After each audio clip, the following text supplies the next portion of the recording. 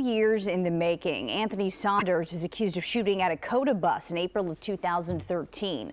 A passenger on that bus, Amy DeVelvis, took a bullet to the eye, blinding her permanently. NBC4's Beth Delpani is live from the Franklin County Courthouse this morning with more information on this case and where we go from here, Beth.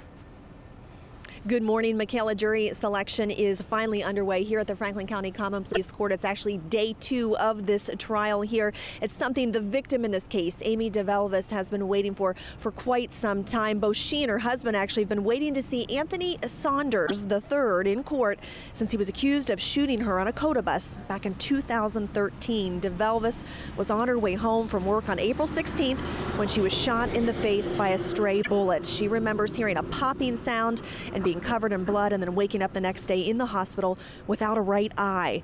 Saunders has been charged with felonious assault. However, yesterday there was some discussion of not having the trial after the possibility of a plea deal, but Saunders' attorney said he's not guilty and not interested in any of these deals. Today, attorneys will continue the jury selection process.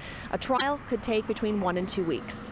We're live in downtown Columbus this morning. Beth Delpani, NBC4.